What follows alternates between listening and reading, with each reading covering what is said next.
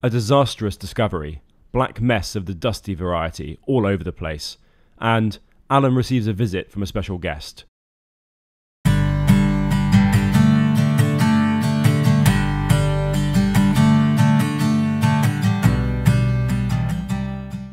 We've not glimpsed many times inside the engine bay since the 2 float tests Alan took on the water last year.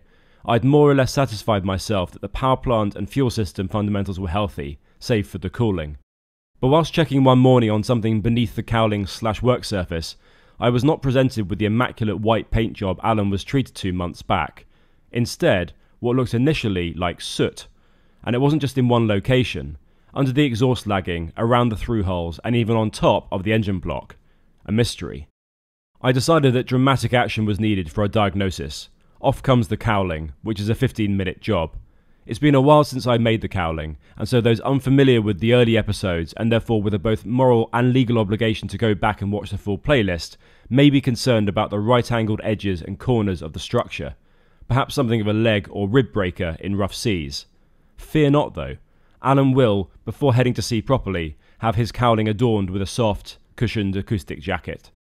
There's nowhere neat to stow the various components, so I've cluttered up the racking surface top for now. And we awaited our visit. Alan and I are lucky to have a marine engineering consultant. His previous clients have included the following vessels.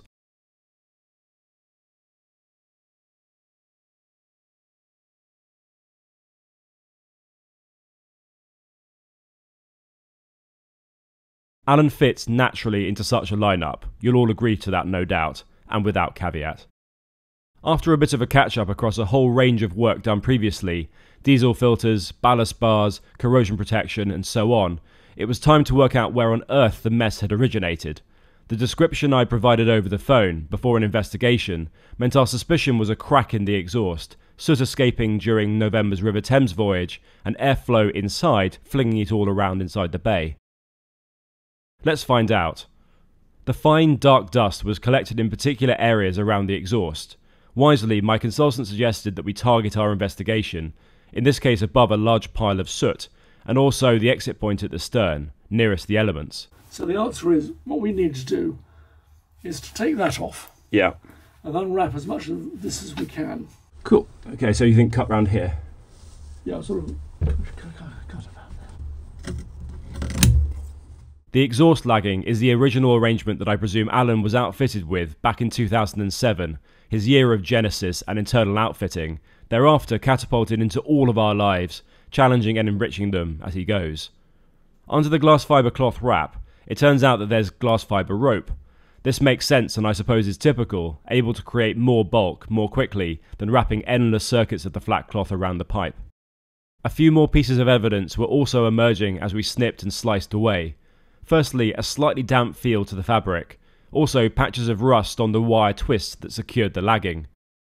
Mystery over. Whilst there may indeed be a crack in the exhaust pipe too somewhere, that's now irrelevant, because the exhaust pipe is rusted to hell and back. Obviously a bog standard mild steel and not stainless, and wrapped for years in absorbent lagging, perhaps we should not be surprised. Humidity could also build up inside the pipe, entering from the stern. The flappy thing on the dry exhaust outlet is not sealed. It's just a flappy thing, and we shouldn't expect too much from flappy things. As if the exhaust hadn't been through enough, we decided to bash it with a hammer to see how deep the corrosion misery had gone. It's not about to disintegrate, but clearly needs to come out. The other end, near the turbo, is rusty too. Perhaps a good opportunity to check that turbo's condition out, especially the gaskets. We began to plan the not particularly invasive, but nonetheless fiddly and expensive surgery that Alan's engine needs. I'm going to opt for a stainless steel exhaust.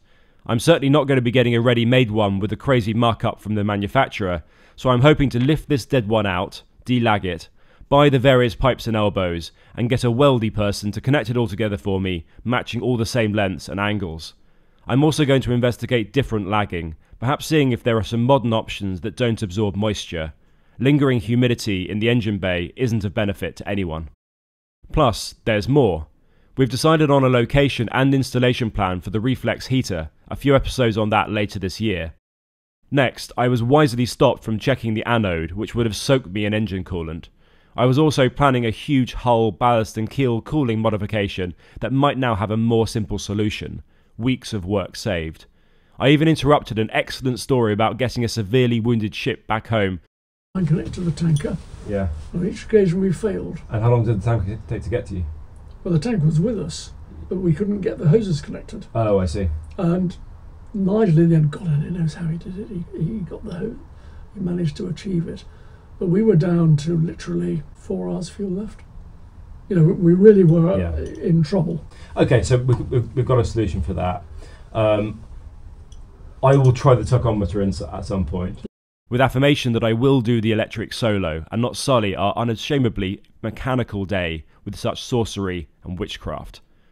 This exhaust replacement is going to take time and budget, so anyone wishing for personal elevation to a position of true prestige should consider doing the membership thing or adorning yourself and all your friends in Allen hats and shirts.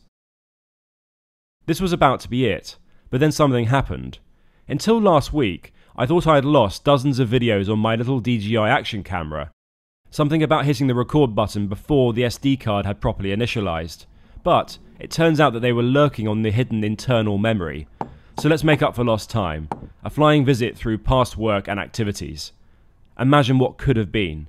These clips could have made each and every video trend and give cause for the fickle YouTube algorithm gods to smile on us once again. Anyhow, thanks Dad. And to the rest of you lot, bye.